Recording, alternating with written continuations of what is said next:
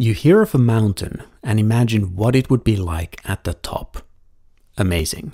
Just like having a successful business would be.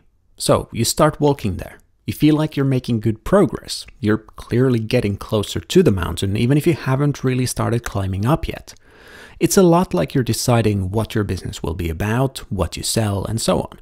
And it's clear you're moving forward. You start to see the mountain a lot closer, so you're encouraged to keep going, even though the road starts to get steeper. You might look back and wonder how much easier it would be to just turn back now, but you're determined, so you keep going forward. And soon enough, you reach a milestone that makes it clear you've gotten pretty far, so you celebrate that, maybe even relax for a moment. But then you keep going. There are lots of signs telling you which direction you should go, and there are others going the same way. It really looks like climbing up must be child's play, so you keep going. But the road is getting tougher.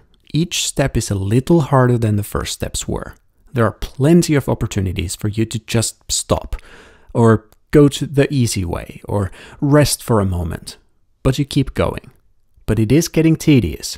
And that's the moment someone shows you a shortcut. You jump on it because it seems so much easier than the road you were on that you didn't even know how long it would be. And they seem to really understand you. It's like they talk your language. They tell you how amazing this shortcut is, how lucky you are to have found it, and they reassure you it's the right choice for you. The normal route is just not as good. As a side note, this woman, coincidentally, was Finnish, so she literally spoke my language. Anyway, you go on the shortcut, you follow the path or the instructions, and they're hard, but you believe the shortcut is worth it. The road you were on might have taken forever. And a great thing about the shortcut, the views are amazing. Or you see some results that look nice, even if they don't mean you've made any profit, but at least they make you feel good. So you keep going. But the longer you go, the clearer it becomes that the supposed shortcut is incredibly hard. But it's far too late to turn back, so you try to keep going.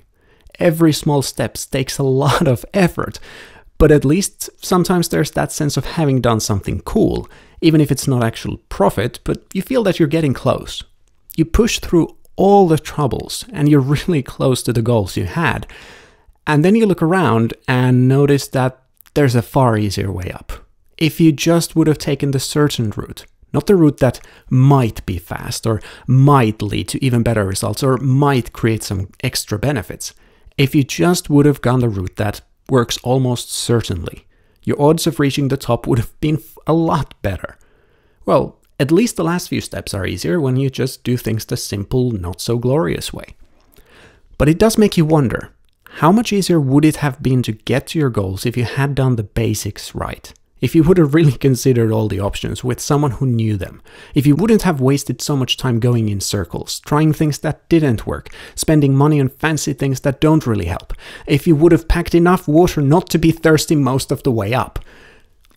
So, whether you're starting a business or you just want to make sure your road forward is as smooth as possible, start by going through the basics.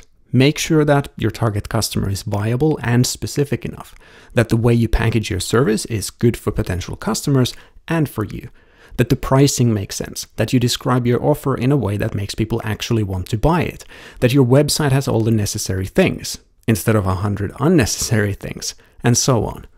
If you want a simple checklist that tells you what those basics are, so you don't waste time on an endless list of unnecessary things, go to petersandin.com/basics.